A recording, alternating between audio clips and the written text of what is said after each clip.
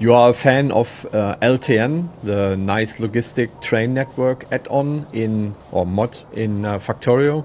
Well, I think you are right here because I have a solution to actually get rid of LTN and just have it with a base game of Factorio itself. So without further ado, let's jump into it.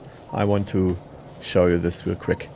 The mod is kind of obsolete, let's say, because the main feature of it, when I put it right to a nutshell, is that you have some automatic dispatching, and depending on what is needed in your requesters, will be issued via trains to get picked up by the providers.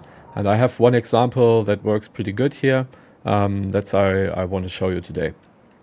Okay, before we go into the details, I want to show it shortly in action. For this I need to make one cable change here from this to that. So now the train is issued because the former chests were full enough. So the train now picks up the load. We'll wait until it's full and then drive to the unload. This is all happening through the new interrupt system. The solution makes use of it, and it's getting better because as you can see, it actually uses the radar network, which I didn't even know is working, to not even make it necessary to draw all the cables through the whole map. So this behavior you I think know already from the LTN mod. Stuff will get loaded until it's full, drive forward.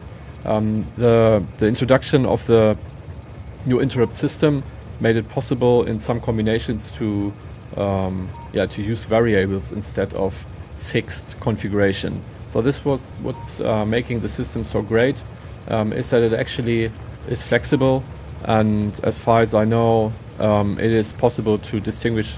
You should still distinguish or differentiate between solid and fluid system, but you can maybe only have two train groups that are whether solid or fluid reserved.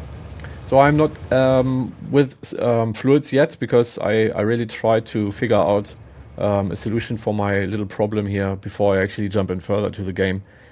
So my base is really not advanced right now. Anyways, what is working is actually this, and I want to show you now the details to set it up correctly, and maybe to give you some tips about the issues I was stumbling upon.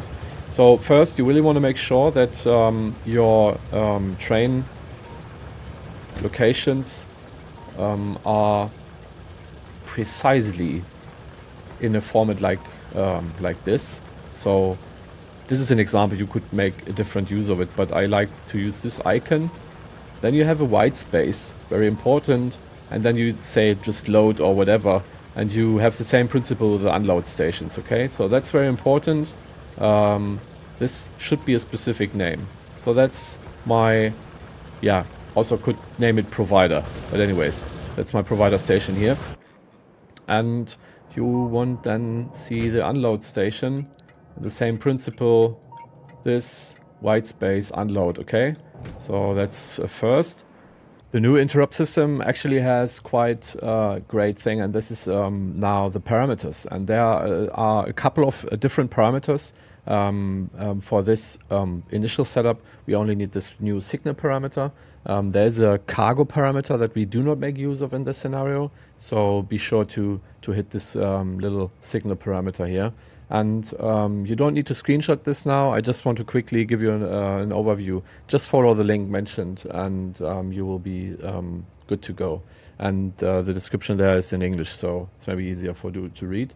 Just want to mention again the white space that we were setting up earlier. You need to have it reflected here. This is very important, because this is a wildcard and will be exchanged by, for example, the co symbol, right? So this will be read from the system. So it will actually, when it's working well, there will be a co symbol then in the end. So it will be exchanged. And I just want to say, this little white space, if you put it to the stations, you need to always remind yourself when you set up this. Again, repeat it here again to be 100% reflected, but just exchange the signal parameter symbol and everything will be all right. That's actually it. Let's be quick about it and jump to the next phase. let's start with the provider first. When you are setting the blueprint up, it will ask you a couple of inputs, and let's quickly dive through this as an example. So you can override this when you make had a problem with some setup or setting. You just try to, you know, fit the right template, the right location, and now you're getting asked of just, you know, creating it again. If you know what you're doing, you could also go into the to the different combinators, into the calculators, and have that issued manually too. But this way it's maybe easier. So I am having coal here, so I'm definitely setting up a cargo item coal. Of course, the train limit, I don't know so much about your maybe train limits. I would suggest actually to start with 1 and go further down the road as you have a bigger scale of a train system, and maybe your ways are longer, or I don't know. So for my little first wave of train network here, I definitely be okay with 1. But again, this might change. Now, this is an important trick here, or an important field that I misconfigured in the beginning.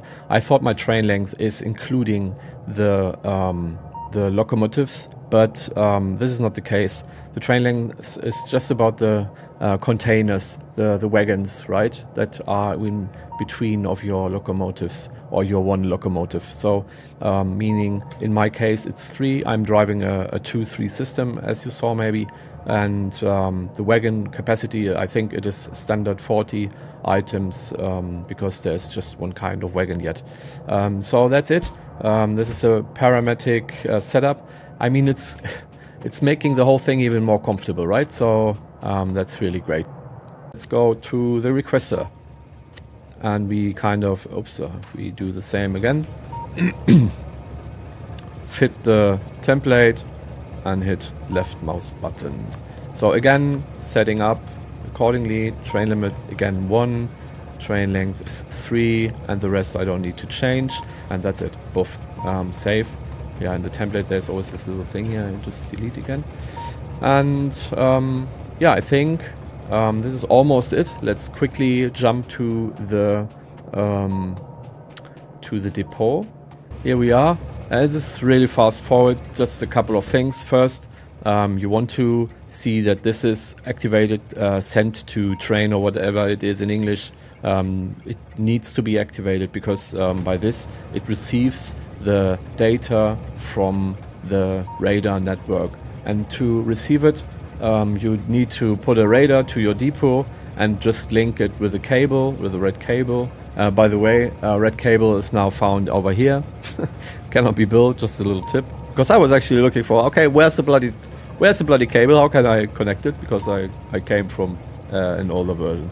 Yeah, okay, so, and that's it. And you link all these depot stations together. If you do it like me, you have it all named the same. And it will group them up, and you set the train limit accordingly. And this depot will be full with the 6 trains. So I can have various depots all over the map, all having the same name. But I think for growth, it makes sense at some point to give depots a specific location, and yeah, but that's maybe a mid to late game problem we don't need to discuss right now. And I think this is all. With these setup, you should be all good to go to get the best experience regarding trains. So have fun. Guys, I hope you enjoyed my little tutorial here. Again, all kudos goes to this Reddit guy, link below. Please give him some love. I hope you enjoyed. Give me a thumbs if you did, or maybe be super crazy, give me a subscribe, but that's for you to decide, okay? Till the next time, thank you for watching, bye bye.